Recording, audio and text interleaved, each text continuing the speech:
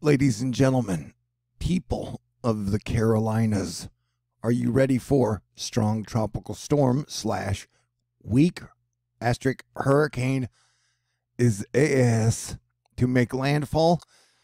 Because it's about to happen. In the next few hours, looks like it's headed towards Myrtle Beach, Charleston, Georgetown. So be prepared, because this thing is going to pack a punch. It's starting to wrap up its eye, so it actually could make landfall at hurricane strength. Either way, the difference between the two, strong tropical storm and weak hurricane, are going to be minimal. So please be ready. And after taking you guys all the way through the very tippy start of Hurricane Hannah, Hurricane Douglas, and now Isaias, and I still can't pronounce it correctly, and I'm not going to because I'm stubborn in that regard.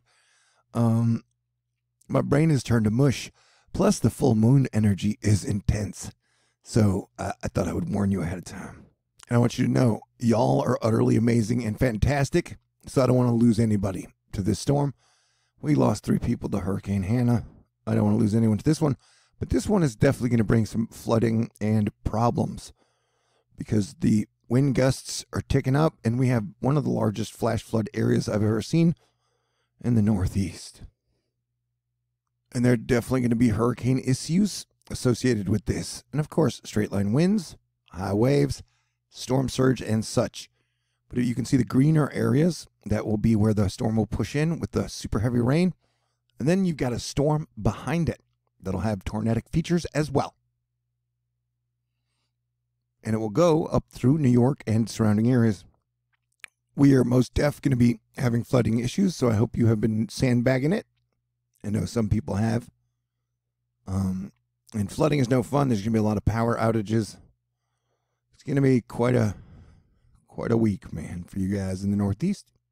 It's starting to get that look to it. And yes, I would guess it is intensifying, and it does have a chance of being a hurricane when it makes landfall, regardless of its final peak intensity. It's still going to bring some pretty stiff, problematic issues, I would guess. So please put your seats back in the upright position, buckle your seat belts. We are in the final approach. All right. Mike Barletta confirming that the eye has cleared and closed off, and he can't wait to see how much it is intensified. And it's probably got, an hour or 2 or 3 before it makes landfall.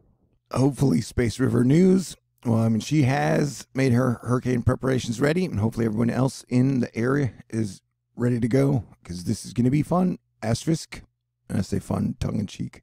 But when isn't your tongue in your cheek, And if there are crazy people who just want to hang out on the beach and meet the hurricane head-on with just a bikini, I can't stop them. And Jesse's letting us know there's some pretty sweet rain shaft action happening in the Ontarios, which is the Canadas. But this video is mainly focused on EAs. All right. MJ Ventris, the Euro brings tropical storm is EAS across the New York City. Oh, the New York City. I like putting the in front of things that don't need it. The Long Island, New York, into southern New England, Tuesday. Could see some gusty conditions. And on the other side of the continental lower 48, we are dealing with vertical plumes from fires. Asterisk. E-weather letting us know that the max wind gust modeling continues to increase. This could be quite robust, to say the least. Expect a lot of power outages tomorrow, and some of these areas are between the 40s to the 80s. So, John Homenook, who gives a funk, says, hey, y'all, be ready for a sting jet, because the downdraft winds can mix down and cause significant gusts. And sting jet, see that? Sting jet. Okay, sting jet. And there will be a lot of active weather surrounding is associated with the trough and an old frontal boundary. And yeah, it's bringing some lightning with it as well. But this storm's starting to get a decent size and a decent shape, And the best weatherman on the planet, Cranky Weather Guys, letting you guys know the tornado watch is to be issued shortly in the circled area, I would believe. Sidebar. I've noticed an uptick of people calling me names on the internets. If you need to do that, that's fine. I can handle it. I've been called names before.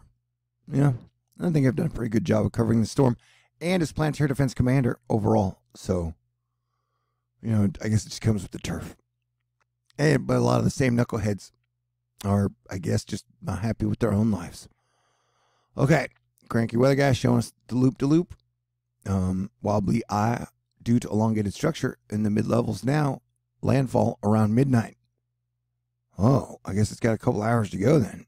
So strengthening will probably continue, and we will probably see this as definitely a hurricane. Disney releases a statement after a Splash Mountain boat sank with guests aboard in the Magic Kingdom. Oh, not all magic is good, man. Just saying. Man, that same apple fire is smoking just like a dragon. You know what I'm saying? It's burned quite a few acres, and it's only 5% contained. And man, look at that vertical smoke plume. How are you going to fight me with the block of cheese? It's extra sharp. James Edeluit. He had a chance to make a cheese pun, but he blew it. Blue cheese is good. Hey, look at that face. Don't let its cute Barney demeanor fool you. Dinosaur demeanor. This thing could be dangerous, bro. It's definitely going to bring a whole lot of flooding up the East Coast. So I'll be giving you guys updates along the way because it's what I do. And sometimes in between, I get to tell good jokes. So it's definitely going to be that kind of wind tonight. It's brought to us by Ed Pietrowski. Simply a reminder to make sure you have all your loose items outdoors tied down or brought inside. So stay safe, everyone. It is a 5 on the trash can windometer. Okay? And I'll be back with updates, hopefully. Yay. And this is the last day of my monthly fundraiser. So if you would like to contribute, be sure and please take care of your family, your friends, and your pets first. But if you got some left over and would like to reward me for the Herculean task effort I've done all year or all last month, or that I will do in August, I would appreciate it. I work really hard. Technically, I'm obsessive about this stuff. I got a snail mail, a PayPal, a Venmo, a Cash App, a Patron, $809 left to raise in less than 24 hours, and a whole bunch of people to say thank you to, including Asteroid Fight Club, Prayer Warriors, the Atmospheric Defense Team, who's done a great job with this storm, by the way. It definitely would have been bigger if we didn't have a lot of people playing defense. And very thank you to Teresa, Cynthia, Summer, Scott, Matthew, Glenda, Max, Arnica, Stephanie, Light Soul, Marlita, Lisa, Daryl, Brian, KJ, Dan, Bill from the Atmospheric Defense Team, JL, Fairy Tale Inc., Jason, Cynthia, Andrew, Janine, Ellie, Rachel, Athena, Marut, Robert, Caleb, Richard, Courtney, Summer, Angel, Demian, Angelique, James, Mike, Andy, Robert, Bennett, Matthew, Jess, Angel, Wagon Breath, and Dan.